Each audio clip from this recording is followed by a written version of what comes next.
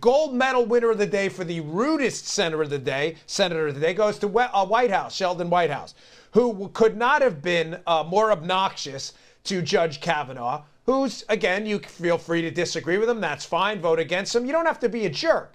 Well, Senator Whitehouse didn't take my advice on that and started asking him about hypothetical cases that may appear before him if Judge Kavanaugh is in fact confirmed to the Supreme Court, which is a big no-no. Of course, you're not going to talk about cases that would appear before you if you don't have the details behind those cases. This is a precedent that's been observed by judges all the way back to Ruth Bader Ginsburg and prior.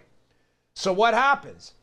Watch this video here where Whitehouse, in an ever-obnoxious form, tries to pin Kavanaugh down on a hypothetical, knowing full well he's not supposed to answer the question, and Kavanaugh, of course, easily swats him away again. Conditions. So to prepare for this moment, I went back and read. I really would like you to be as careful with your time as you can, because I have a very limited amount of time with you. So the quicker you can get to the answer, it could be as simple as yes or no.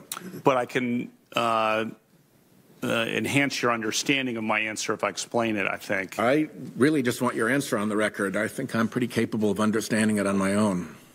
But, well, then everyone to understand my answer. So there's nominee precedent of how justices and nominees in my position have answered in the past. I'll be succinct if I can. And I went back. Justice Thurgood Marshall was asked repeatedly in his hearing, what do you think about Miranda? What do you think about Miranda? What do you think about Miranda? Got it. Everybody else does it, and your answer is still no. So the reason everyone else does it, though, is rooted in judicial independence and my respect for precedent. So it's a combination of my respect for precedent, nominee precedent, and my respect for judicial independence. So I can't give assurances on a specific hypothetical. Okay, thank you. You know, when I first started doing mixed martial arts, which I really enjoy, I learned a valuable lesson. The best way not to lose a fight to a guy who's better than you is not to get in it.